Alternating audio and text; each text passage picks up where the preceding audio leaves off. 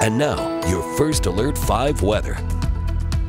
Well, welcome back and thanks for joining us here at News 5. We have some big changes on the way this upcoming weekend, and this is all due to a storm system that's currently over Oregon right now. Now, this low pressure system will eventually make its way over towards the state of Colorado, and we will be starting to see some more showers enter the area. But as for right now, we're sticking with that cloud cover, and those showers are going to stay isolated to the mountains and the higher terrain. But let's zoom in here closer to the state. Now, La Junta could start to see some more showers pick up.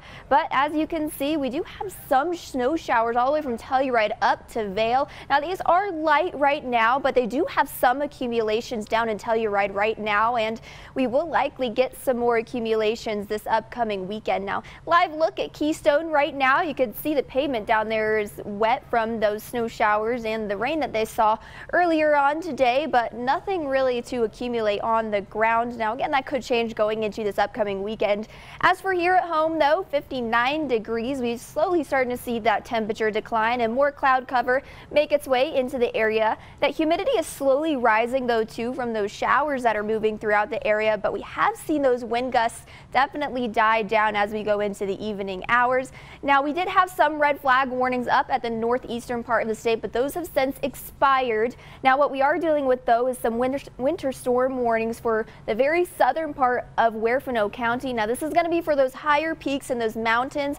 Now, the San Juans could also see some snow going into this upcoming weekend. This higher peaks could see 1 to 3 feet of snow this upcoming weekend, so definitely some big changes on the way. As for those wind gusts, though, we have definitely died down, but we are still seeing them out there. 20 miles an hour for the Springs, 24 down in Pueblo. Now look at Lamar, they're gusting to 44 miles an hour, in Trinidad 41, so it is definitely still gusty out there for some of us.